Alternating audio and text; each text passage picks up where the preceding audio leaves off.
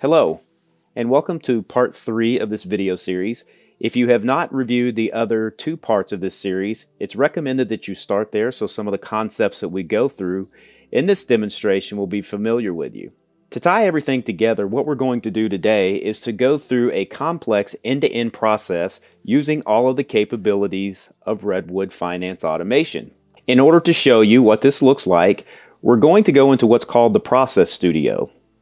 You should be familiar with the Process Studio and its components and the capabilities of Redwood Finance Automation through other videos. Like any automation, this will be autonomous and invisible, so it's important to understand the concepts of how the capabilities work together to construct an end-to-end process. So the process that we've chosen to demonstrate today using the capabilities is called an intercompany reconciliation. Most of our customers, most folks in finance and accounting are very familiar with this type of process, and a lot of the concepts and the capabilities that we'll show are applicable to really any business process that you're looking to automate. So let's just start from these different swim lanes, and these boxes are what we call components. You can see the components that are currently used are listed over here to the left-hand side. And if there's any other components that need to be used, you could simply search those up here. So for example, if I wanted to view all of the components that I had that related to SAP, I could simply type in SAP and then I could filter on the list of components that would be used in a particular process. I'm going to close this down so we have more real estate to work with here, but essentially let's look at some of the capabilities that we're using. In this case, we're actually doing a reconciliation which will involve some matching. So in order to match, we need to go retrieve the data from the source system and then bring that data in and transform it in a way so we can begin the matching. Now, most data is not in a format that we could use for matching, but what you'll see, one of the capabilities with Redwood Finance Automation is to take the format that may come in a text file, let's say, for example, and put this into a standard structured type format. So now we can start to normalize and manipulate the data. So once we've retrieved the data from the 2 sets or the 2 sources of data, we're going to use a capability that's called the transformer. And the transformer is a really powerful capability within Redwood Finance Automation where we can then standardize on data, we can normalize on data, we can perform calculations, and we can do a whole host of things such as concatenating numbers, removing or changing column types. In this example, we're going to use it from a matching perspective, and we'll use quite a few of those capabilities. So let's briefly look at what's going on here.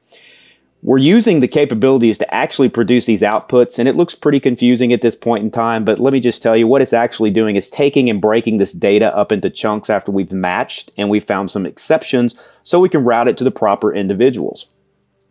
A couple of things as we step into the transformer here. What you'll see are the rules that were used in order to manipulate the data. We see our complete data set, which is all of the items that we've retrieved from a source system, and then we can go in and look and see what those 2 data sets look like side by side. So here we have source A, which in this case could be a vendor list, source B, which could be a customer list, and we're creating data sets. The next thing we may want to do is to normalize this data. So we maybe add some columns or change the names or remove some columns.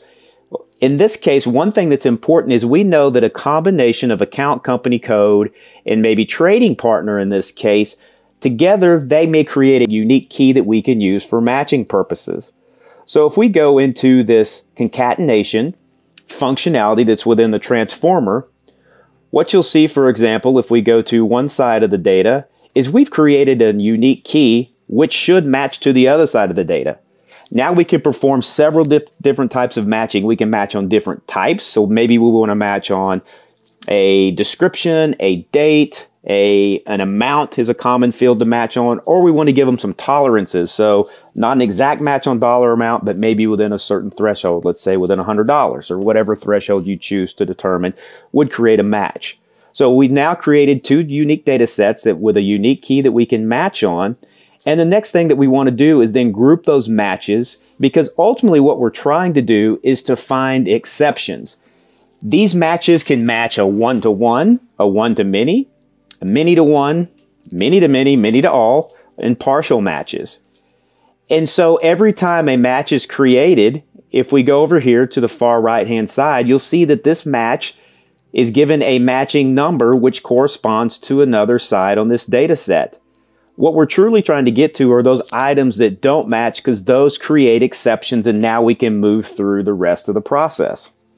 As you can see, there's a lot of other capabilities within the transformer, and we would be happy to kind of go through all of those capabilities. But just as a rule of thumb, essentially anything that you can do in Excel can be done in the data transformer, and all the rules would be present. So every time this process runs, we're taking a data source and converting that into meaningful data that we can use as part of the process.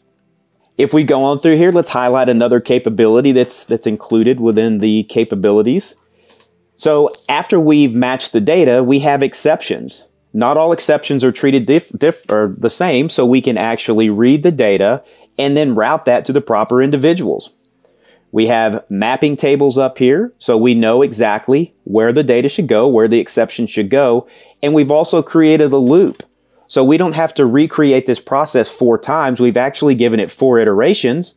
So the different unique combinations are now ran through from a loop perspective, and the exceptions are then routed to the proper individual who's highlighted in this accountant table up here. And then finally, once this information has been completed, we're taking the other steps to where we're actually creating the exception management or the resolution to these exceptions by creating a file. In this case, we're creating a journal entry using Excel, and we're posting that journal entry on behalf of those differences. We're sending out a summary email and confirming that the proper postings have been made according to the policies and the rules on this particular type of reconciliation. Now let's run through this and show you what it would look like from an end user's perspective. And again, with true automation, you're not going to really see anything happening. We're going to deliver what's happening in the way that an individual would normally work. So another capability is the ability to then send notifications and/or workflows to an individual's email. So let's go ahead and go into the Intercompany Reconciliation start screen. In here, I'm just going to kick this process off manually. Now, another one of the capabilities that are included in Redwood Finance Automation is the ability to schedule these type of activities. So typically, you would not start this manually. This would just happen as maybe part of a checklist or as part of a trigger, or it would be as part of a schedule, for example. But if I want to know the status of what's going on, over here I have the steps that we just went through in the Process Studio, and I can see as every task is complete within this process, I'll actually get an indicator that shows me that the task is completed as part of the end-to-end process. Now, as mentioned before, this is what the individuals that are working within this process would typically see. Now, all the mails have been delivered to me through a loop. What these messages are simply to show this individual that after the matching routine, there were exceptions where in our case, the customer list and the vendor list didn't match based on the rules that we had configured from the matching perspective. So I've been sent a list of exceptions that typically someone would have to follow up on in a manual world. But what we're able to do is not just notify an individual that there's a list of differences. We're actually able to then take that same list and use that data from the transformer to populate an Excel spreadsheet or a typical journal upload file, in this case Excel, using those same differences that were just sent to the individual. To take it a step further, using additional capabilities, we are able to then take this upload file and send this to the source system or the ERP in order to post this, or to put the data, or to send the data, to push the data to. In this case, it's a journal, so we're posting the data. Once this is complete, I'm sent a notification that's basically going to show me a summary of what's happened. So I know for each individual company code in this case and the counterpart, the amount that has been posted on each other's behalf. And I can also see that these amounts balance. So this is an important kind of notification or verification from an accountant's perspective in this case, that the proper summary has been sent and the right amounts have been posted. So this would be an example of a notification capability within the platform. So finally, to prove that automation had worked from end to end and that everything had been done in terms of finding the exceptions and posting to the proper accounts and having the summary, we want to be able to see everything that's happened. So included within the capabilities are archiving functionality. So if I click on the archiving icon, I can go to my intercompany for examples. That's the process we looked at. And then click on the unique process ID And here I can see everything that happened in a summary type structure. So anyone that needs to come back and look at this from an audit perspective can see everything that's happened. We can see the list of issues by company code in this case, the journal that was created, and the Excel file that proves the journal from the issues we discovered.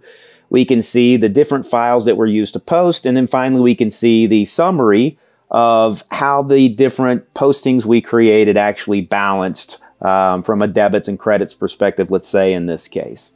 So hopefully this video was able to demonstrate the concepts that we had shown in part 1 and part 2 of this series.